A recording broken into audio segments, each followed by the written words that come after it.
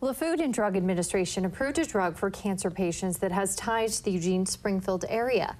The drug, known as Gazyva, is designed to help those dealing with one of the most common forms of blood cancer. And thanks to the work done at the Willamette Cancer Institute and those locally willing to try this new drug, the FDA fast-tracked the approval, making it the first drug to earn the Breakthrough Therapy designation.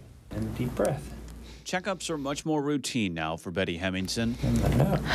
Good. But just 2 short years ago, a trip to the doctor's office revealed something that would change her life. My white blood cell count had tripled, and I had a node in my neck that was the size of a golf ball. Doctors diagnosed her with one of the most common forms of blood cancer, known as CLL. It's a lot of lymph nodes there. Chemotherapy was one of those treatment options. Instead, though, Hemmingson opted for a new clinical trial under the supervision of Dr. Jeff Sharman at the Willamette Valley Cancer Institute.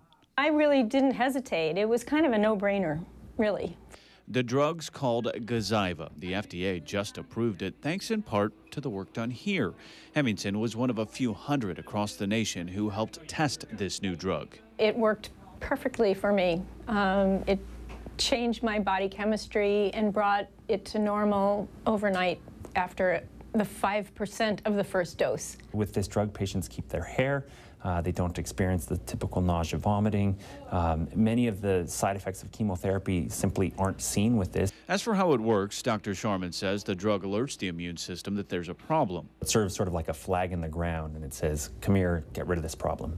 And when used in combination with another drug, the FDA says Gazyva is extremely effective. I think that this gives us new tools, and new tools to get deeper, longer-lasting remissions. Tools that came with perfect timing. I have leukemia, and I'm lucky because the drug came in time for me. It just all kind of cosmically timed out right.